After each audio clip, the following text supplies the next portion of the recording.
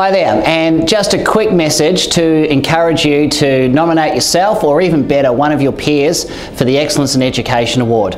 We have been talking a lot about professional standards lately, and what a great time to be recognised for your education.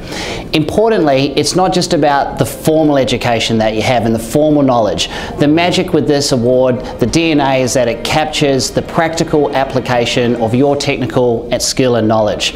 Look at 2015 winner, Charles Badenack. He used his education for a higher social purpose to educate the migrant community in Tasmania. What a wonderful application.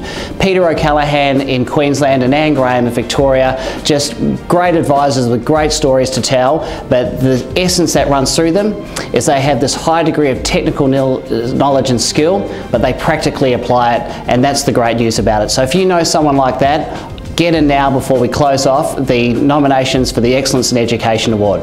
Look forward to seeing your nomination.